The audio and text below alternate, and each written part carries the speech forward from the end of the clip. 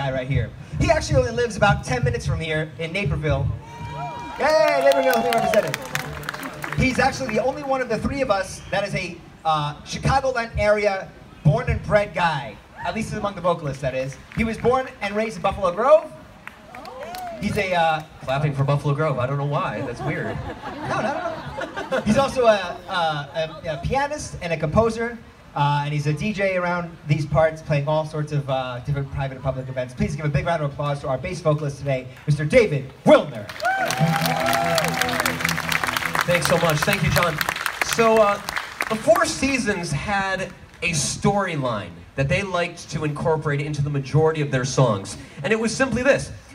The guy was never quite good enough for the girl. And you'll see that storyline played out through many of the songs that you hear throughout the afternoon today.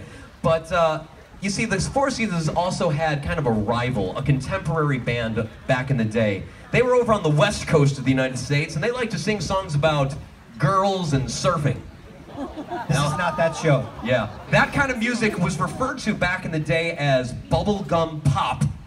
Now, the Four Seasons said, you know what, they're making some money doing that. No, they decided, let's try our hand at a little bubblegum pop of our own. And that's the song that we're going to perform for you next. And in fact, bubblegum pop is pretty apropos for this next song once you figure out the title. In fact, I think you'll recognize it once you hear the first three chords. What do you say? Hit it, Craig!